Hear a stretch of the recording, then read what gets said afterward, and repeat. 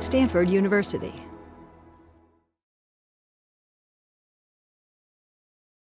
Well, I think we're ready to go ahead and get started for this session. So if you could all take your seats.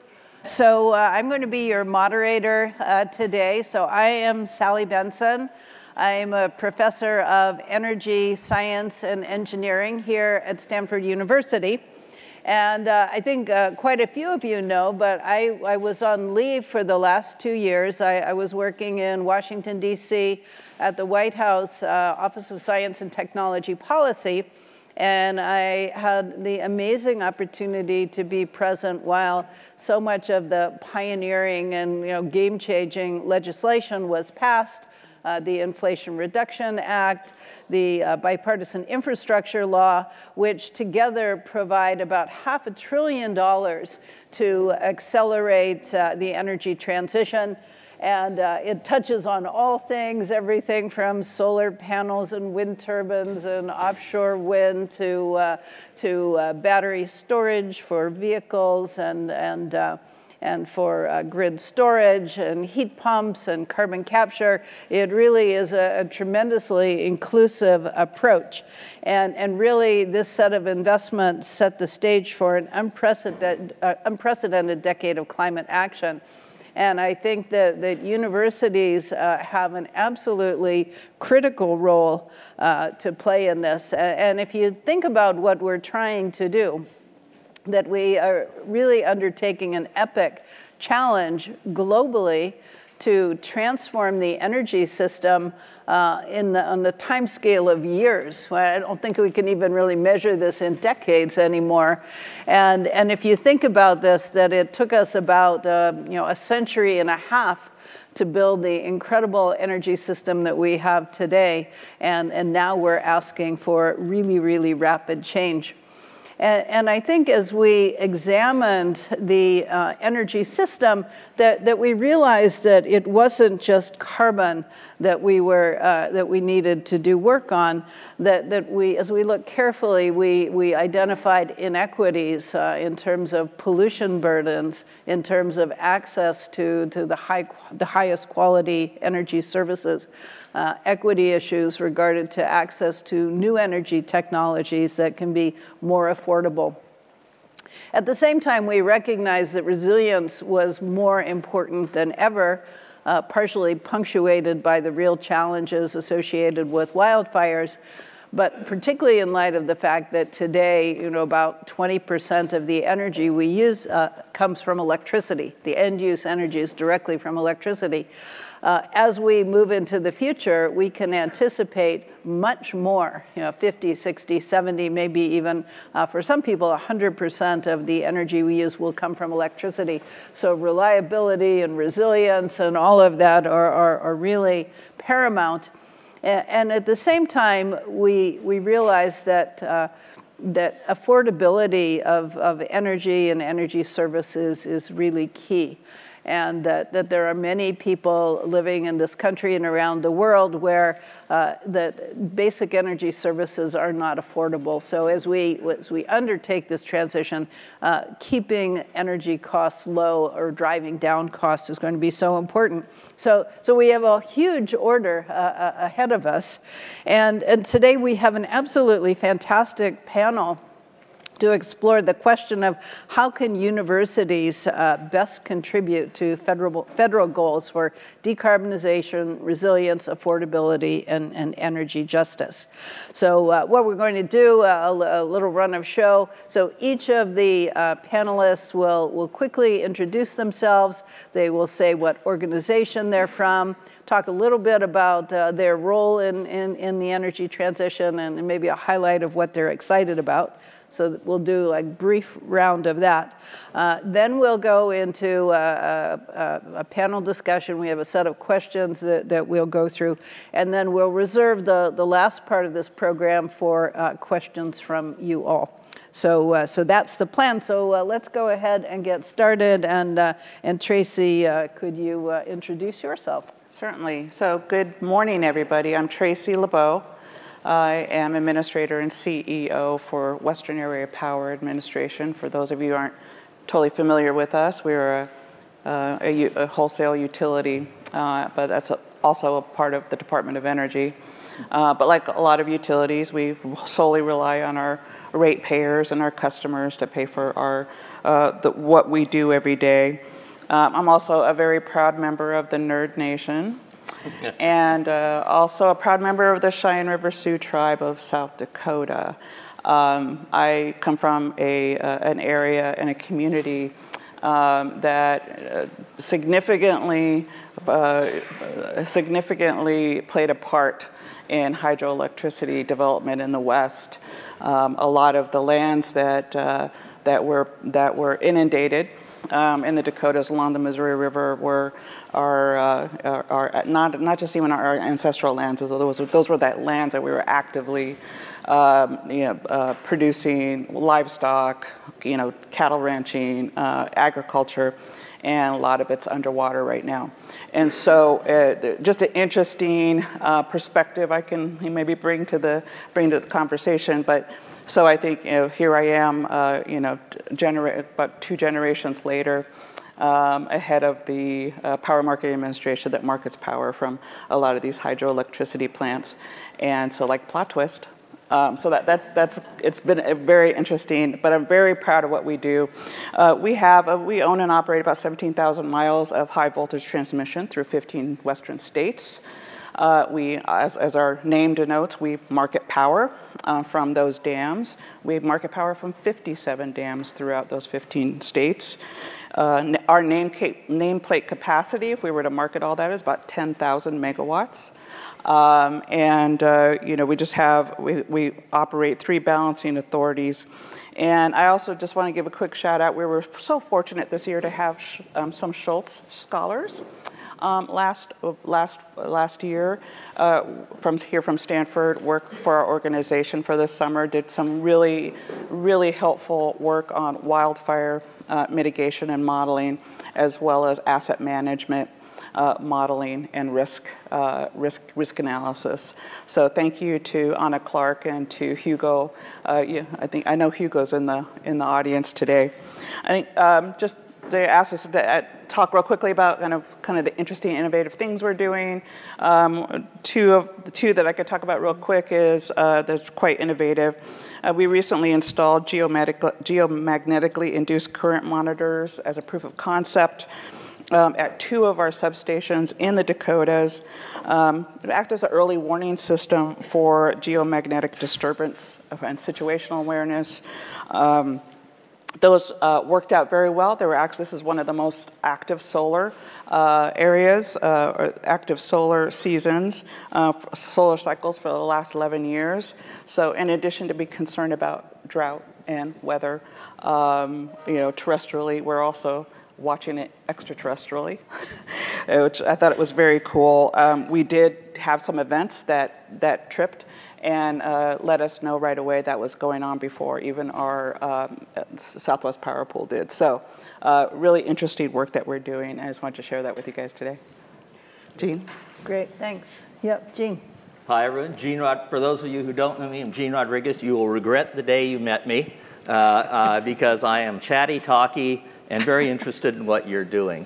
I'm here as a representative from the Department of Energy. My official title is that I am the Assistant Secretary of Energy for the Office of Electricity. That's a really long title for any business card, but what it really comes down to is the Office of Electricity focuses on 3 things for 4 effects. Thing number 1 is all the research, development, and demonstration funded by the Department of Energy using taxpayer dollars to help make the infrastructure, the poles, the wires, the components, the systems, the infrastructure out there, 21st century infrastructure, so that we can actually achieve what Sally's talking about. But it's not just about things you can see and kick. The second element of the Office of Electricity focuses on everything to do with, we call it controls and communications, but that goes all the way from where power is generated through the transmission in organizations like Tracey's, down through distribution, into the homes and businesses where people operate. Because that is a key part, not just of understanding, but being able to make fulsome use of a transformation in the energy system. And finally, we have a very muscular effort in our shop to advance grid-scale energy storage so that we can quit having people wringing their hands and gnashing their teeth about, oh, we're getting to really high penetrations of renewable energy. And you know, renewable energy, Dan, it's intermittent resource. The wind doesn't shine all the time, the wind doesn't blow. Well, grid-scale storage with breakthroughs that we can accomplish right here in the United States, with manufacturing and jobs created right here in the United States, takes that argument completely off the table. So I told you those are the 3 areas we focus on. Then there are really 4 impacts that are critical to us. And you're going to note, and I want you to take note, of the fact I'm not going to talk about justice and equity in these 4 things, and I'll tell you why. Reliability, resilience, security, and affordability.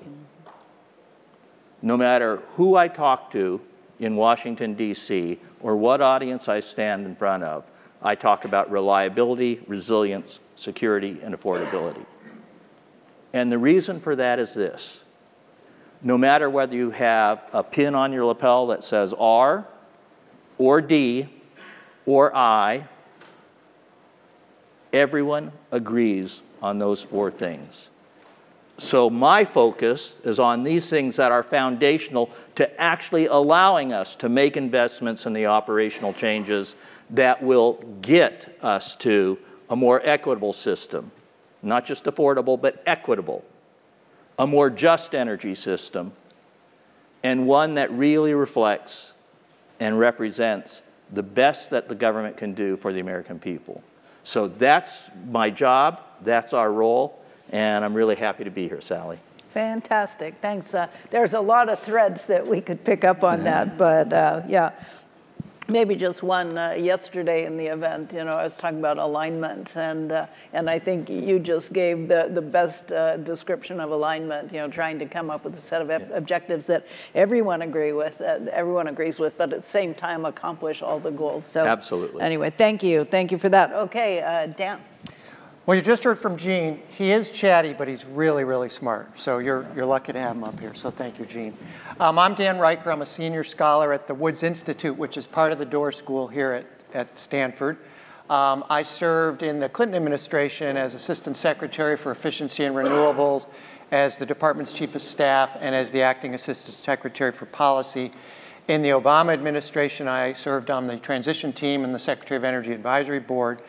And I also served for several years at Google as Director of Climate and Energy Initiative. So been moving around in the public and private sectors. Very, very pleased to be here, Sally, and I'll turn things back to you.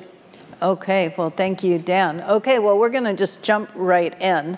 And the first thing we'll talk about are, you know, what are the challenges that you think that university researchers can contribute to most? Because I can say everybody in this room is incredibly motivated to work on this problem, to make a real impact. So I'd love to hear your thoughts. And Gene, we're going to start with you. Sure. I usually don't use notes at all, but I actually talked to a lot of folks around the department before I came here, and I have 3 notes around that. So that I'm fair to everyone, I have taken everything that I heard and translated it into things that make sense to me. The first is this. So if you work at a university, especially in the research side, one of the things you get up in the morning, you look in the mirror, you're very proud of yourself. You're proud of yourself because in the university setting, there is a culture of inclusion and innovation that comes together. It's easy on a beautiful campus like here at Stanford. For those of us, and I spent, 24 years in the electric utility industry before I worked my way up to public service. In the electric utility industry, the culture of innovation and inclusion could use more help. And if we're serious about what a research institution, what Stanford can do, then we must ask ourselves, what more can be done here where the culture exists to migrate it into the actual power sector? Now, I will say, if you're actually serious about thinking about that, you won't say, well, we'll educate them by showing them how cool we are. Instead, you'll recognize that the business model of the electric utility sector is one that doesn't actually champion innovation. You'll recognize that the policies and the regulation, in the power sector isn't one that actually helps this culture of inclusion. And you'll start thinking about how we can do the second thing, which is truly partner with stakeholders outside of the academic world to help migrate this culture. And then the third thing is this, I would be remiss if I didn't bring it up because it comes up so often in our world, is again, it's not really all about policies and programs and technology and operations. It's about people. And if we're serious about the transformation that's facing us, Sally, we're going to have to figure out how research institutions that are really strong on interdisciplinary approaches to solving big problems, how we're going to help that migrate into the workforce. Because right now, the proud over a century of the American grid is built on an engineering and economics platform. And it really, really, really needs to expand in so many directions, including in an understanding of behavioral science, an understanding of how to make the current network that is the grid, which is devices and people and behaviors on the grid edge and in the control rooms, a better 21st century approach so that we can decarbonize not just the energy sector, but the whole of our economy. Yeah, thank you, thank you. That was really fantastic. Yeah, I'll get back to you with a question on that, but let's move over to you, Tracey.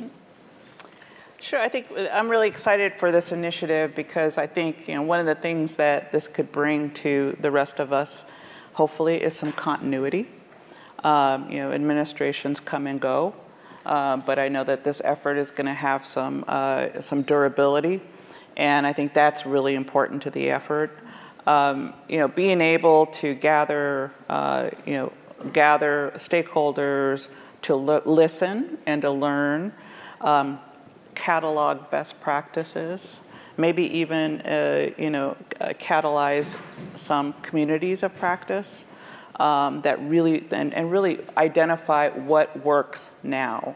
I think as was discussed a little bit in the last panel, I think one of the things I think we can all agree on is this is a once a generation opportunity, and we haven't done anything of this scale in terms of, and I'm talking, put on my transmission and utility hat here, we haven't done anything this big in decades. I can speak for ourselves when we went and when we government went and engineered and built these dams throughout the West and all the transmission, all the attendant transmission. Some of our systems, I'm just speaking for WAPA, some of our systems are 40, 50, 60 years old now. Think about how long ago that was. And so one thing I do know, and which they touched on in the last panel, we can do better. I think we've learned, we watched, we learned. And we can definitely do better in terms of, including those communities, figuring out ways, looking at this from a community development lens as well, to really grow those communities so they're not pass through or fly over communities. We have some of the most disadvantaged and rural communities amongst our 700 rural customers throughout the West.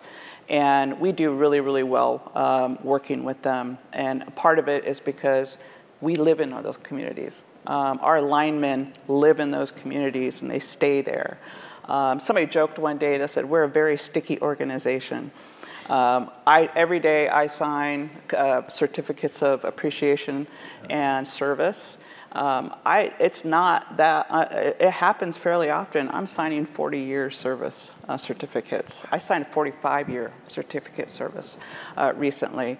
So I think, you know, I think it's a testament to public service. I think it's a testament to people's belief in public power and the mission that we do and the value that hydroelectricity brings to communities and to the grid specifically as well. And so I think that, so some of that continuity, developing a lot of those best practices and cataloging them, I think is really going to be interesting and important for us. And also help us think about, you know, so this is also kind of one of those what keeps you up at night questions and how can you guys help? You know, the two things that, you know, really keep me up at night is weather. In all of its forms, whether it's extreme storms or if it's drought or if it's wildfire. Those are very top of mind for us right now. And the other is kind of that intersection of IT and operational technology, IT and OT. We're digitalizing everything. Thank God we still have linemen there and folks that can go out and like actually pull switches and stuff out there. But it's just the rapid pace of digitalization really creates some worrying vulnerabilities as well. So between you know, cybersecurity and that intersection of that and securing our systems is you know, something leading edge research and R&D would be really, this will be a great partnership. Yeah, well, that's great. You know, both of you emphasize people so much. And when I think about the utility industry, you know, in particular, and reliability, which you started your list with, that often I think people who provide these services for communities, that they don't get enough thanks. And I was so happy to hear that you were writing the certificates of appreciation. You know, the only time you hear from anybody is when something goes wrong. Like, how many people wake up and say, oh, my electricity worked today, I'm going to write a note to the utility thanking them. They don't, right? So they only hear about the bad things. And so I think that really contributes to being risk averse. And it's just not utilities, it's also building management. You know, it's anybody who maintains infrastructure does not get rewarded for things that go wrong. So I think that's so deep. And if you talk about the culture of people who've been there for 45 years, you know, something that might have happened 30 years ago, you know, not only did it happen to that individual, but that individual who now, you know, is respected, tells that same story. So the lore of, you know, well, you'll pay a big price for, you know, taking risks. So I think that we have a lot of work to do to recognize that people have been rewarded for things that we're now asking them to do differently. May I add one thing to that, Sally, and not to extend the conversation too much, but everyone in this room, let's be honest. When you flip the light switch, your expectation is the lights come on instantaneously.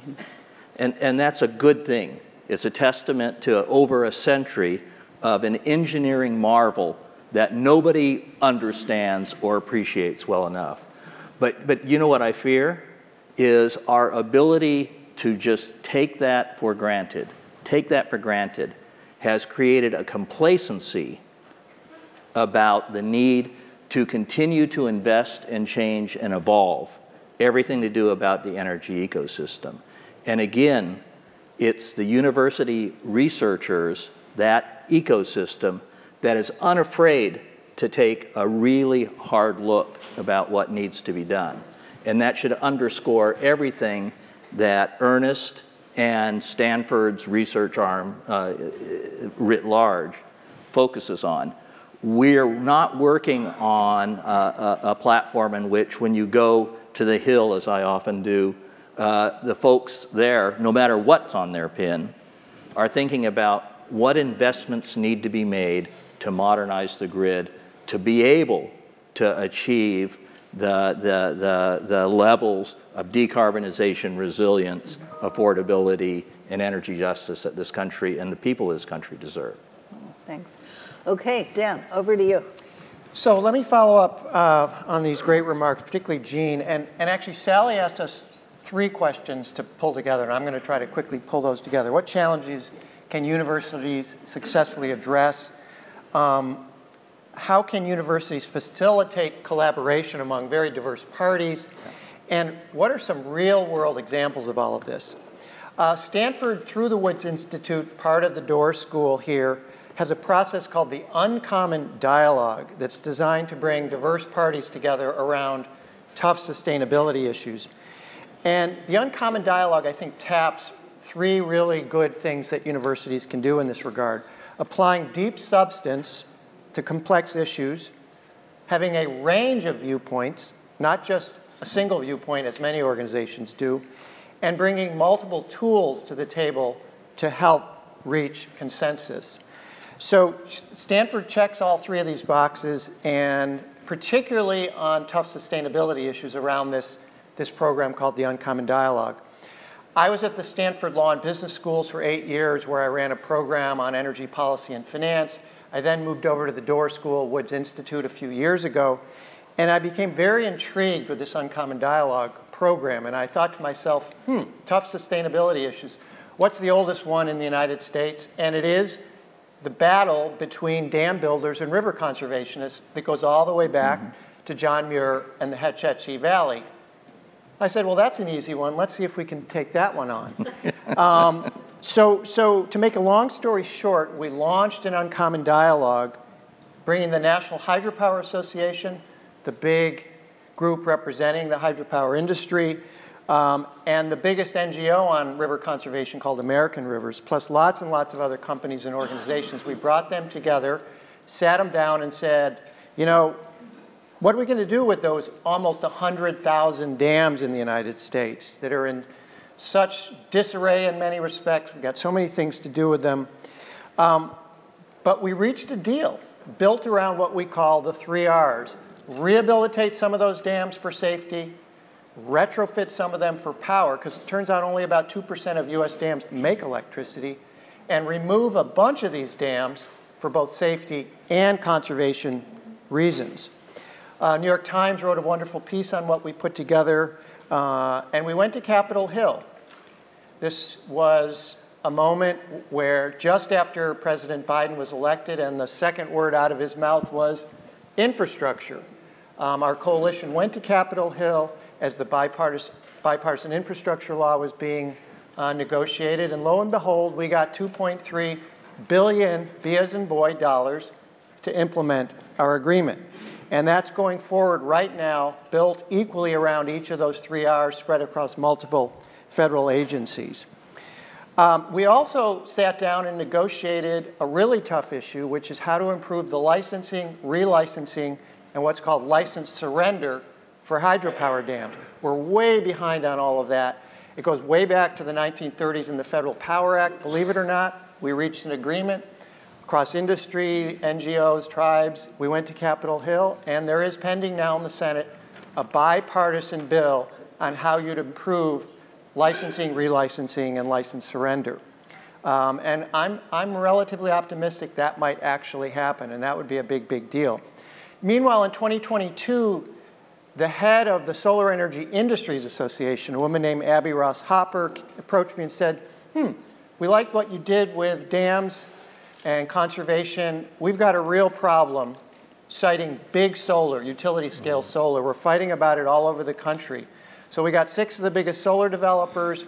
We got NGOs led by the Nature Conservancy, sat down, and 20 months later, this past October, we reached a major agreement on how big solar developers, the land conservation community, tribes, labor, could really put some oil in the gears of building big solar projects, hundreds, thousands of megawatts.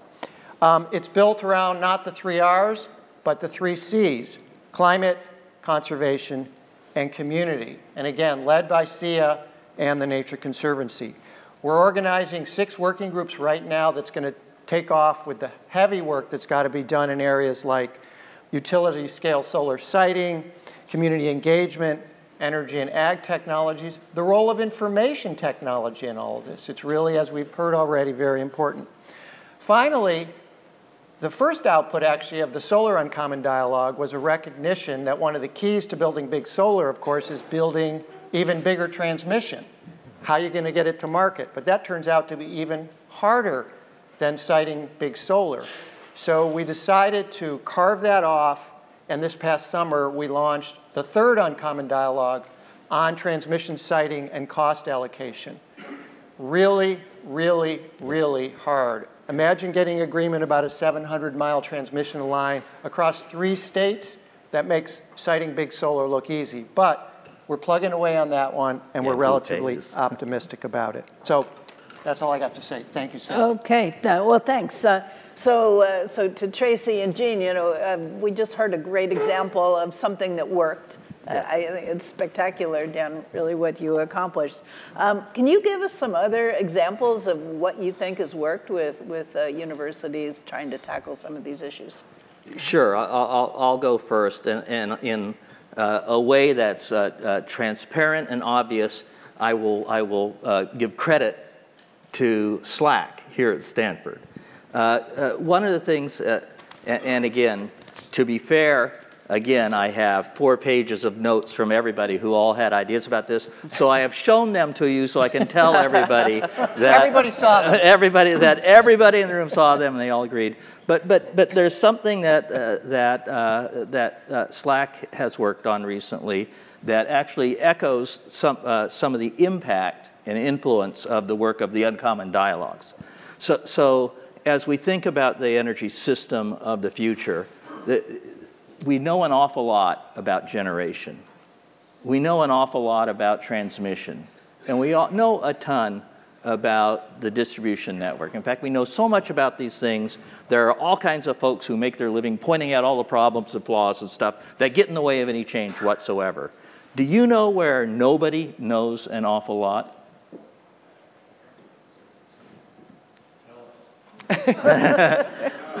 Where we don't know an awful lot is closest to home or closest to the business.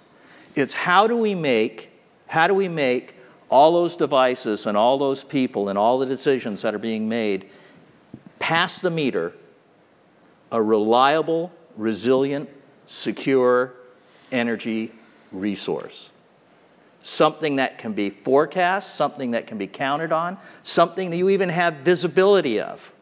Well, in California, one of the places I'm very proud of, we're actually starting in the regulatory community to figure out how to do transmission distribution planning in an integrated fashion so that you can start looking at this as a resource. But Tracey, or my friends at Southern California Edison, where I used to work years ago, would tell you that before we can make investments in that resource, instead of either additional transmission capacity or reconductoring to get more bang for the buck in existing pathways, or this or that or the other, we need to actually understand in real time, we're talking nanosecond time, what the impact of that grid edge resource will be. And that's something SLAC is actually doing some cutting edge work on. Because they're looking, everyone's heard the old business saw, you get what you measure, right? Oh, well, you just have to put the right key indicators in place and people will respond to it. That is wrong. You know, in the energy sector, you know what you get? You get what you model. Because it's the modeling that drives investment decisions. It's the modeling that allows regulators and policymakers to say, yeah, I'm going to take my magic beans and put them on that demand side. So the work SLAC is doing is building an overlay of socioeconomic modeling that goes on top of engineering modeling that allows us to use the electric vehicles in our garages, the devices in our homes and businesses, and the decisions we make, whether financially driven or for some other reason, about how to use energy, to allow all of us to be part of that work. And I will tell you this. That's a huge success, not because of the research. It's a huge success because of something that Dan was just bringing up. It starts the uncommon dialogue of bringing different voices, different perspectives to the table to understand how to both get impact and influence in the grid going forward. So, you know, kudos to Stanford on that. Keep it up, but do more. Thanks. Great example. Tracey. Yeah. Ditto. I was going to actually use Slack as a great example of the good work that they're doing, particularly like in grid simulations and so forth. But what I really, really liked about that that effort that just kind of came that was announced in December. I like that they partnered with Hitachi. I like that they partnered, just brought in partners to do this from industry and from just a nice diversity of viewpoint on it. And one of the things I would encourage and what we really enjoy seeing is not just the inclusion of the industry member organizations, which are good, but also those of us who are actually working the grid. We've got a couple of initiatives that we're considering right now, like how and possibly some proof of concept work around AI, and it's how we can use that to make more efficient our grid operations. So that's help our dispatchers make decisions a little bit more efficiently, and one of the so we had a lot of modelers out there talking, and they were like getting all excited, and then finally they said, oh, maybe we ought to talk to somebody who's actually with like hands on the grid. And so we got invited into the party. And so I think that that kind of does two things. Not only just the proof of concept, how does this work in like a real situation, but also for our utility folks out there, who are a lot of our dispatchers are folks who work on our communication systems and all parts of our transformers and all of that. To get them exposed to this is what these types of new tools and new ways of thinking is also, I think, very exciting for them. And so more of that, please, as well. Okay, terrific. What we're going to do is we're going to open it up for questions, but then at the very end, I'm going to come back for a quick little lightning statement from each of you, and it will be your advice for effective interaction with stakeholders. Mm-hmm. But hold that thought, because now we're going to open this up to questions from the audience. So just raise your hand. I do believe there are people with mics running around, and don't be shy. All right, how you doing, everyone? My name is Chris Lawrence. I'm an alum of the Office of Electricity, and I currently work for Tracey at WAPA. Not a question, but more of a plug, electric plug, pun intended. I'm hilarious. Anyway, Tracey's currently regretting all of her hiring decisions, current electric. That's the second pun. Anyway, I want to put in a plug in, second to only what Holmes was saying about Arun Majumdar's gravitational pull, is the Department of Energy's tremendous power, third pun, as a convening authority. Yeah. Bringing together experts to have conversations, and I'm sure somewhere in Gene's 4 pages of notes, he has notes about the Electricity Advisory Committee. It's one example of a Federal Advisory Committee Act committee, and I know when you think innovation, you think the Federal Advisory Committee Act. Now, I will say that that is one committee that has academic people on it. Lynn Kiesling, for example, is on there. But those committees are at every level of government. There's about 30 at the Department of Energy. Arun is the chairman of the one that actually advises Secretary Granholm, called the Secretary of Energy Advisory Board, which Professor Reicher was mentioning. But also the president has his own as well. And I would encourage everyone in academia and across the board to pay attention to what all of those committees are doing. Yeah. Because they are open.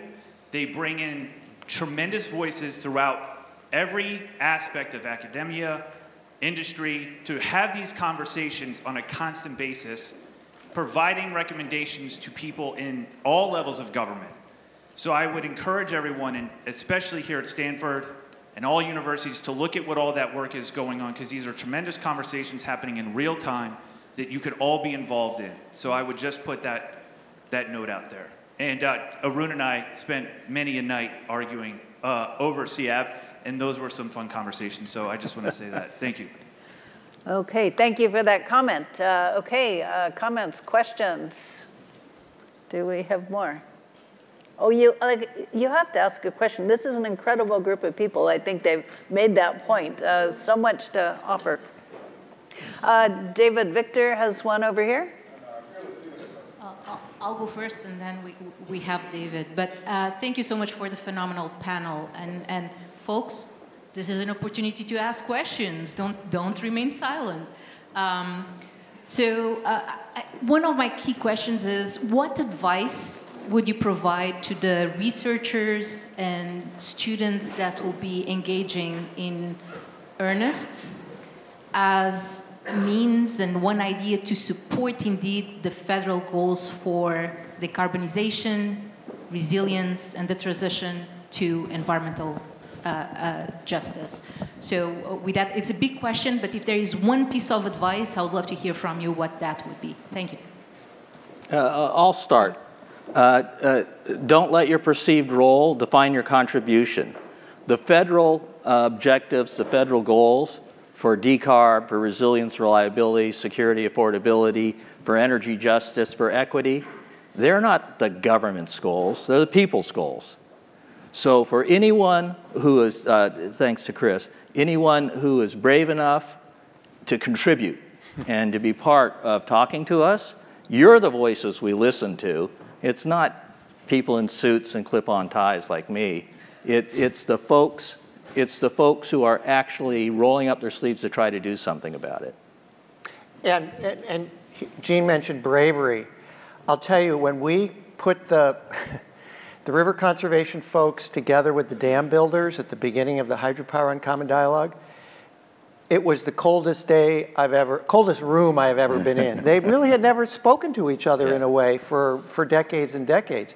It took 2.5 years, but they really warmed up. And they warmed up so much that we had a couple of them who went on canoe trips together. And they've become big buddies. The top hydropower lawyer in Washington, D.C., and the top lawyer for the river conservation community have become really good friends. So get them at the table. Don't be afraid of putting,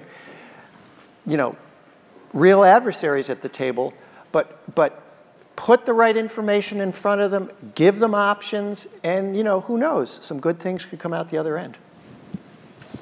Yeah, what do you think? Sure, I think I'm not going to be presumptuous enough. I mean, on the academia side or the R&D side, everybody, you guys know what you're doing on that part of it. But really, I think maybe teeing off a little bit of what Dan was talking about, bringing folks that you might not automatically think of to the dialogue is going to be really, really important. And that is, I hope, in addition to all the other universities that's involved in this, also bringing in unions. They're going to be a massive part of this effort going forward, now and going forward. Bringing together, different stakeholders across the spectrum, and really at the local levels, if you can, because really the infrastructure where we hit the wall it's not. I mean, we have plenty of issues on the federal side that we can always do better, but it's state line siting committees, it's local, it's local county permitting, and and I'm not going to say that it's bad. It's just it takes time, and when you have that local connection is when you really can do some good things. So just make sure the idea of like helicoptering into communities is not gonna work. We really need to get very local and very focused on local. And I think that's the only, I was talking to Arun yesterday, I'm like, it's hearts and minds. We need a hearts and minds campaign. We haven't done big infrastructure like this, like I said, in decades. And so we're really going to take that type of approach, the people, again, Sally, the people approach, thinking about who's really going to benefit, finding those benefits, and investing in local communities so people will stay there. And so it's not just dropping a royalty check and leaving, and what you really leave is a bunch of resentment at the end of the day. So creating jobs and creating those types of opportunities for for folks, I think is going to be, and bringing them into the conversation on the front end. It's just good business these days. So. Okay, terrific. Well, I promised you'd get a very quick final remark, particularly around on the how to engage. If you haven't been doing that, that's a big, scary frontier. So maybe, Dan, we'll start with you. Be inclusive. The Department of Energy needs to be at the table. I'll tell you this. She came in quite quietly, but the Secretary of Energy came into our near-done negotiation, and she really made a difference in the solar one. The grid edge, as Jean talked about, you got to pull people in from there. The core generators, as Tracey talked about, and the big dollars, big dollars, unprecedented dollars we've got right now in Washington, D.C. from the Bipartisan Infrastructure Law and from the Inflation Reduction Act. We haven't seen any money like this ever. This is the moment. Be inclusive. My quick and dirty is just to steal from Chris, who talked about the power of convening, and Dan, who talked about the uncommon dialogue. You can do no wrong if you listen to those two guys. A case in point around what seems like an intractable issue, the supply chain woes facing the electric utility industry, came home to roost in a way that everyone's noticing around distribution transformers, those cans that you see locally that help to get power at the stage it is to what your house or home or business needs.